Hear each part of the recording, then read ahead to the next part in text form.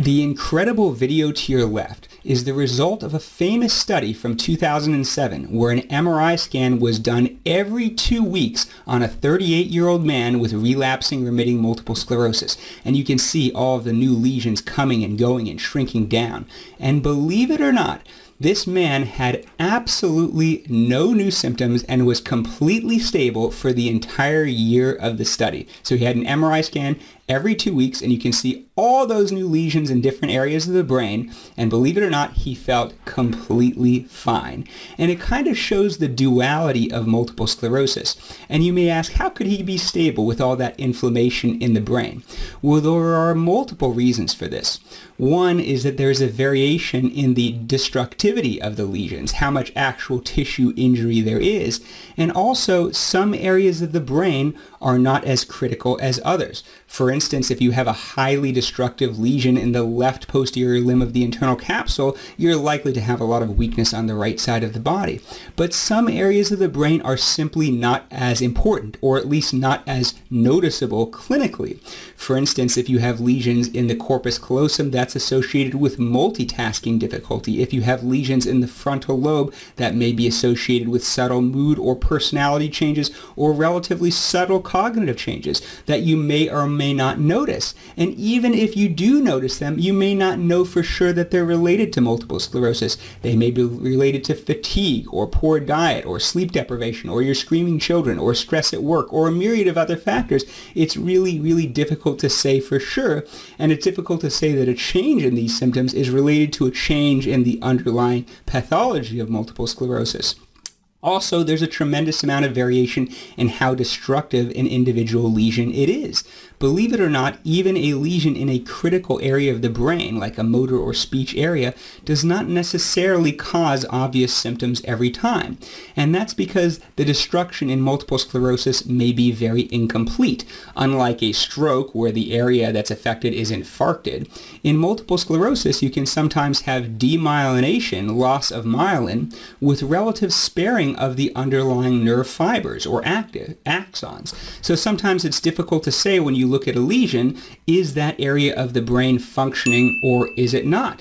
And also the destruction and injury may be very incomplete even in a critical area. If you have a decrease in strength of your left arm by 10%, are you actually going to notice that if you're not a professional mechanic or professional arm wrestler, for instance?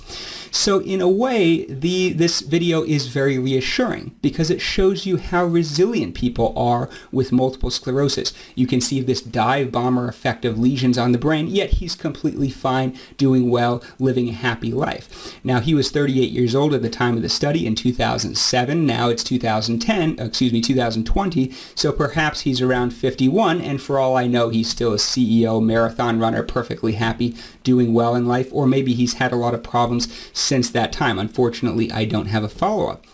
But it may be reassuring, and indeed, clinically, we have seen people who have had very severe disability, people who have been in a wheelchair or had severe vision loss 5 times and come back every time, and yet others are not so lucky. However, at the same time, this is very frightening because it teaches us that the outward appearance of someone with multiple sclerosis, even if they look good, even if they feel good subjectively, may not actually be good. And there's a lot of evidence that lesions aren't so harmless, even if they cause no symptoms. For instance, it's well known that lesions directly predict the risk of a relapse, even though new lesions on MRI are much more common than relapses, sometimes 10 times more common than clinical relapses in some studies. There's definitely an association between new lesions and future risk of relapses. And also, even if they don't cause symptoms at the time, there's this thought that they may cause problems later on. For instance, in one of the early beta interferon studies, it was found that if you had new gadolinium-enhancing lesions while taking the treatment, you were much more likely to become disabled many, many years later. So there's this idea that the lesions may cause some amount of injury now to the nervous system, but you're young and resilient and you can sort of withstand it and continue to function, but later they may be a decompensation. And there are multiple pathological reasons for this. One may be this sort of low level of inflammation within the lesions that Professor Gavin Giovannoni and others call smoldering multiple sclerosis. on pathological studies and certain advanced imaging studies, we see evidence of microglia, white blood cells within the central nervous system that are causing multiple sclerosis. And they may not cause new super hot lesions associated with flares, but they may cause a little bit of inflammation and destruction within existing lesions. And those lesions may or may not slowly expand on MRI. Even if the lesion looks stable, that doesn't mean there's not activity within the lesion. Also, there's this idea that earlier injury to the nervous system may cause problems later on. That you may have this injury to your nervous system that you can compensate for when you're young, but as you get older, there may be problems within the neurons themselves, energy failure, mitochondrial failure, that may cause a sort of decompensation from earlier injury. And so that's sort of the fear of these new lesions. And so I just think it's incredible how this MRI teaches us two things simultaneously: the duality of the resilience of humans, yet also our fragility in the face of injury. So I'd love you to share your own experiences. Have you experienced new lesions on MRI with no new symptoms, or no new symptoms despite no new MRI lesions?